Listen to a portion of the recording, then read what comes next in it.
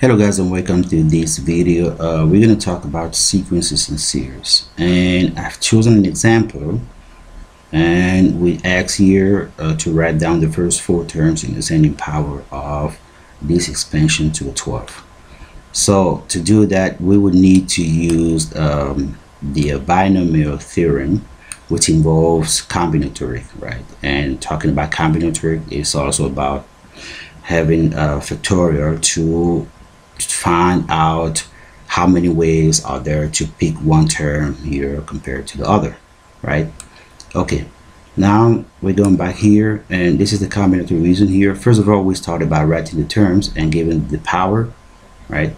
And then writing the combinatorial where 12 is choosing 0, and the power here is 12 and other 0.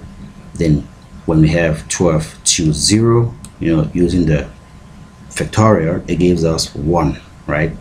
Then we write here 1 here, and 1 to the 12 is 1, and 3x to the 0 is 1.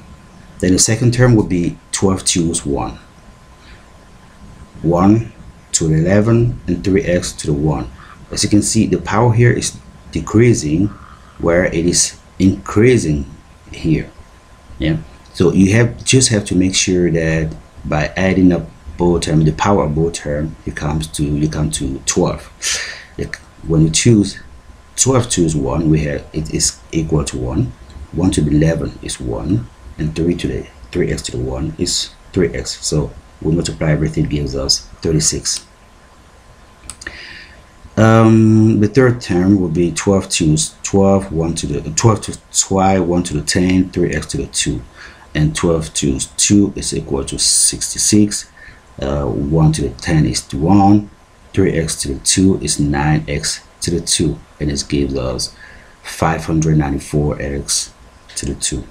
And the last one, the fourth, 12 choose 3, 1 to the 9, 3x to the third.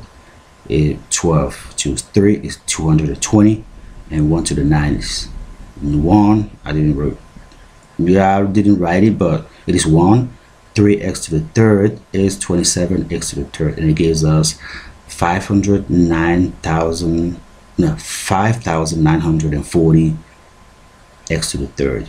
And when you finish, you can just recap by writing answer the question which you've been asked.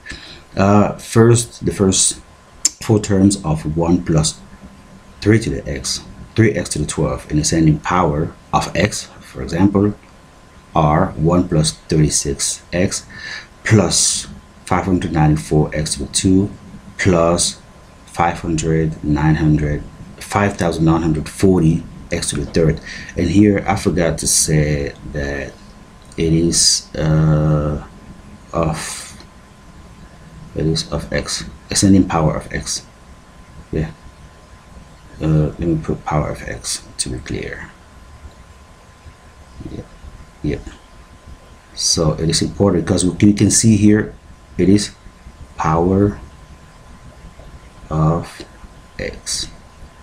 Yeah, why? Because as you can see here, this term here has actually x to the 0, and x to the 0 is 1. And here x to the 1, x to the 2, and x to the 3. Yeah. Okay, we use binomial theorem today to do that, but in the next video we're going to use a Pascal triangle, which is also a suitable method to do that. Okay, and until next time, thank you guys for watching, and stay well. Thank you.